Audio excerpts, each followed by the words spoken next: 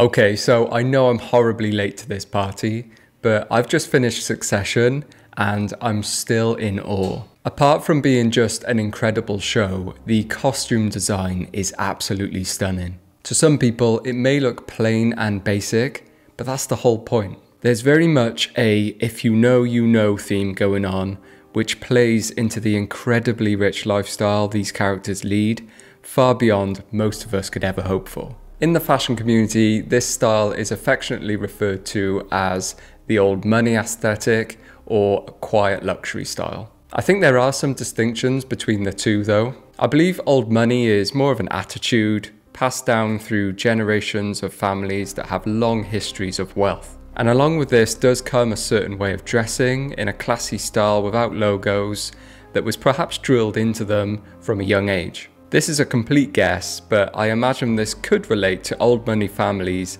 having ties to royalty or government, and with that comes a certain formality of dressing. Whilst quiet luxury or stealth wealth could be anyone today who's willing to spend a little bit more money, the point is that their style is not flashy or gaudy. There's a perfect example of this in Succession when Tom berates someone for wearing a Burberry bag because of its loud design. Also, an interesting point, there's lots of good videos showing how perceived luxury brands, such as Burberry or Gucci, aren't actually worn that much by rich people.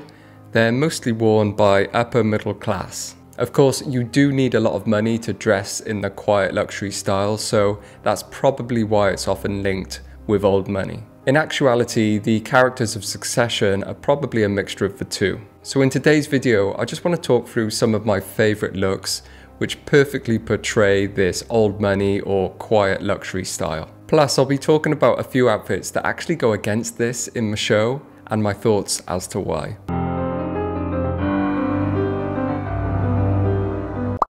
Just before we begin, there's an Instagram account called Succession Fashion who have done a lot of the legwork in identifying these pieces. So I'll leave a link down to their page in the description.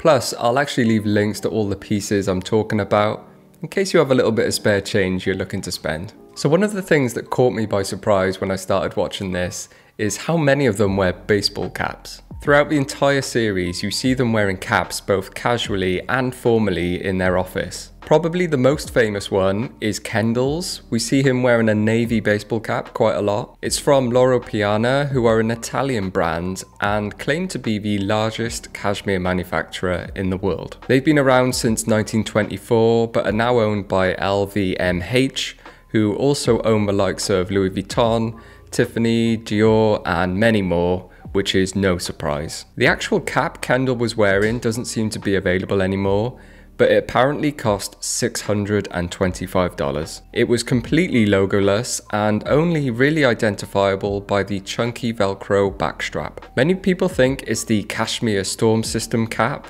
but I disagree.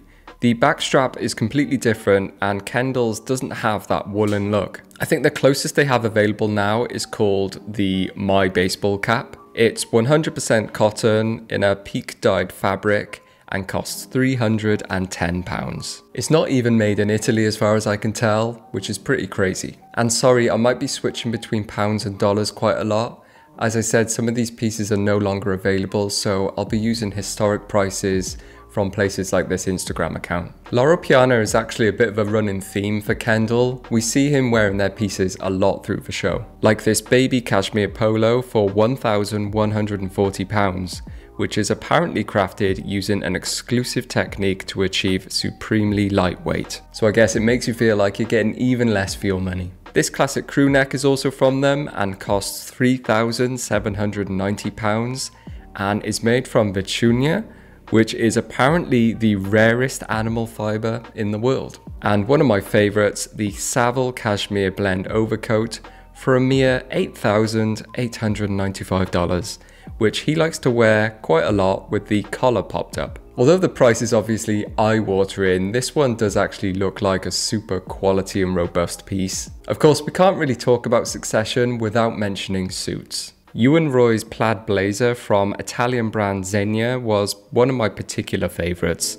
yours for just $3,690. Tom's Ralph Lauren purple label Gregory silk linen suit jacket for $2,995, which is just perfectly named because, as we all know, you can't make a Tomlet without breaking some Gregs. Shiv's Ralph Lauren Preston houndstooth wool jacket for $2,490 was a great look, along with the Ralph Lauren cashmere turtleneck for $1,090. And no surprise, Kendall goes full Loro Piana with his suits, wearing the Madrid Sartioro jacket, $2,950, the Andre shirt, $545, City 2 Prince's pants, $995, and the Summer Walk moccasin, $825. There's also plenty of what these characters would call casual wear, but what us normal people would only wear once or twice a year and then tuck it away so it doesn't get ruined. When they're out on a work retreat, Tom wears the Brunello Cucinelli cashmere knit down vest,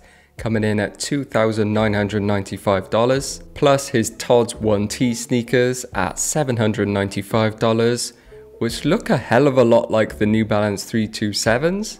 I wonder which ones came first. One of Roman's rare casual looks is this Ralph Lauren shawl lapel ribbed trim cardigan for $598, which I believe is similar to something his dad wears, which isn't a surprise given their relationship. And one of my favourite casual looks from the series is this. Kendall when he's going out on a walk and rocking this $970 corduroy jacket from Tom Ford, plus the Dries Van Noten wedge sneakers at a very reasonable $335. The funny thing is, you could argue that many of these pieces don't look that different from what you can find in Zara or H&M. But this relates back to that attitude of old money. Even if two things look identical, they're going to choose the expensive one from a brand that has heritage and quality, rather than a mass-produced, cheaper version. The next few items I'm going to talk about are kind of spoilery because they relate to the storyline, so if that bothers you, you may want to switch off now. I want to talk about how these characters start to drift due to the events going on around them,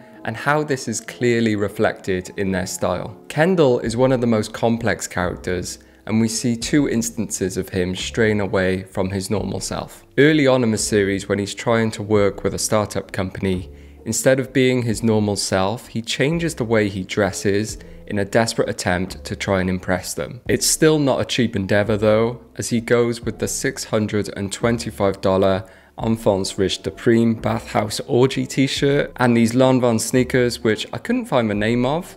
If anyone knows, drop it in the comments please. By the way, feel free to berate me for my awful pronunciation of all of these brands. Although Kendall is not old, his behaviour has a very old people trying to impress young people vibe.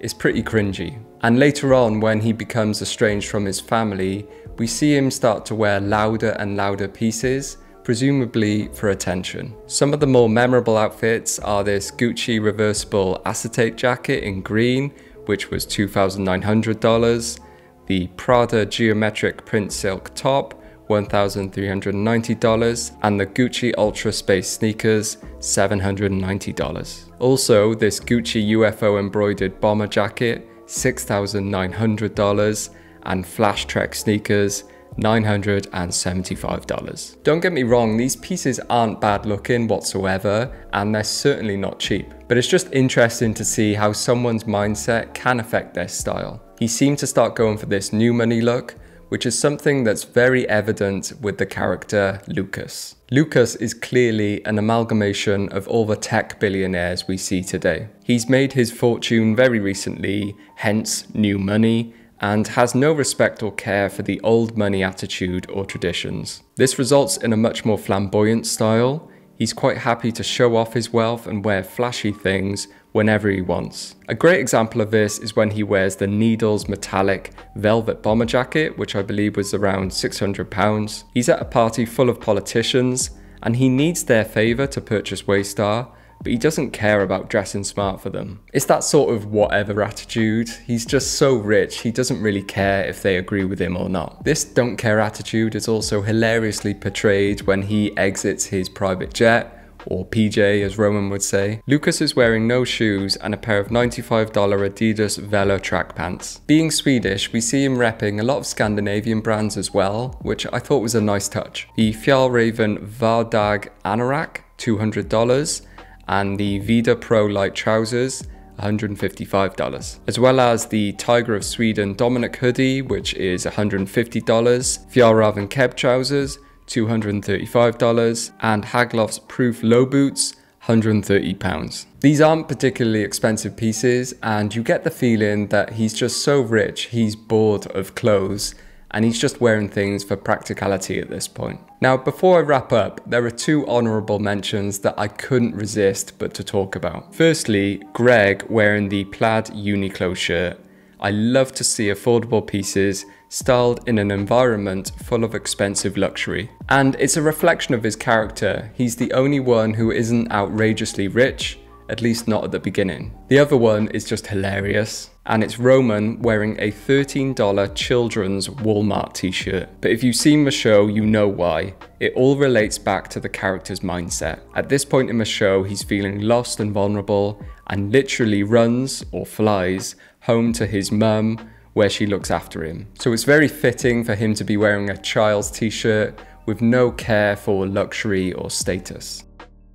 So there's my little analysis and breakdown of character outfits from Succession. As I said, I know I'm late, but I think the show, just like the clothing, is completely timeless. And if you haven't watched it yet, I highly encourage you do so. But